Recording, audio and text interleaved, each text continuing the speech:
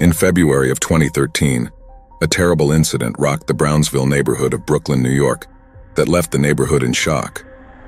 Omar Murray, a loving 37-year-old ironworker and father of 4, went on a typical trip to the neighborhood grocery store on a day like any other. He had no idea that it would be his last. He was murdered outside of his house after being shot 3 times, shocking everyone in the area. After Omar was killed, a maelstrom of bewilderment and sadness followed. Through the confusion, Dion Jack, Kirk Portious, and Dameon Lovell were quickly taken into custody. Along with Lovell and Portious, Dion Jack was charged with impeding justice and first-degree murder. Still, the public was enthralled by a complicated web of unsolved concerns that lingered beneath the surface of this horrible event. Omar's widow, Alishia Noel-Murray, was at the center of the conspiracy.